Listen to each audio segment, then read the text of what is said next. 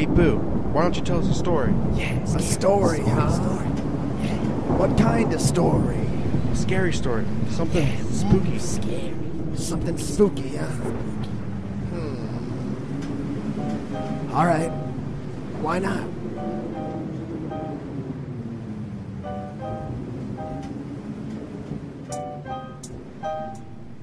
Well, it all started one day when I was walking down my old block. I was angry because the bullies in school had been fucking with me the whole day.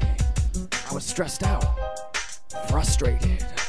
Walking down the street, I see rusty old cars. I was headed towards the spot where I go and watch the stars. Overhead, the clouds were gray and the street was turning black. And the rabid dogs behind the fence were ready to attack me, tear me, bite me, rip me apart, and consume the deep hatred on my twisted black heart. I passed the old Marley house where Marley still lives. The ex-cannibal of the street, I think he still is. I passed quickly for the curtains of his windows have moved. He peers out, cannibalistic intentions improve. Better move, better run as fast as I can. Run away from the gaze of the wicked old man. Round the corner of the block where there sits a big tree. It has often moved its face and it likes to talk to me. I pass a singing fire hydrant, that must mean that I'm close to my secret hidden favorite spot where there is a ghost.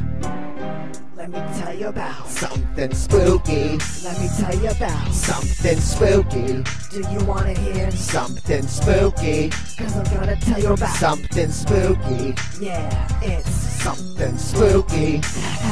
It's something spooky. There was just something spooky. I'm gonna tell you about something spooky.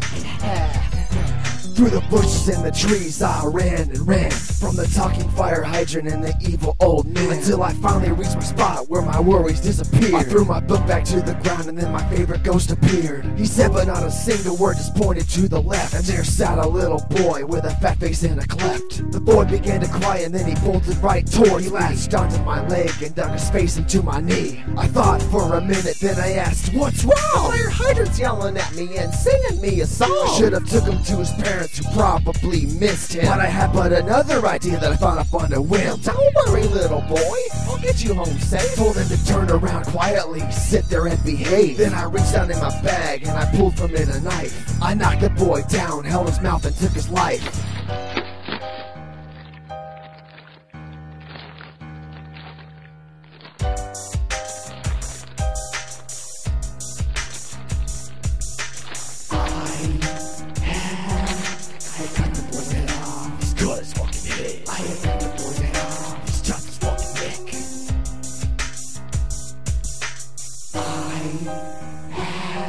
I had cut the boy's head off. He's cut his fucking head. I had cut the boy's head off. He's chopped his fucking neck.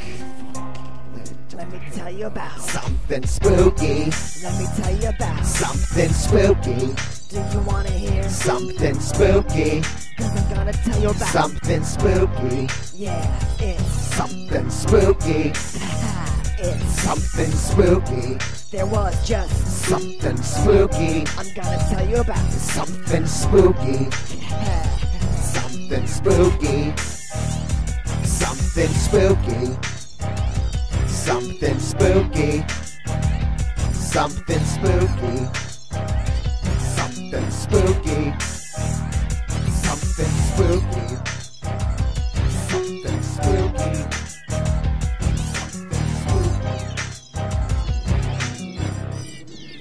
So what'd y'all think? Hell yeah, man, that shit was tight. So, was it true? Yeah. So, where's the head? It's right here. Bitches.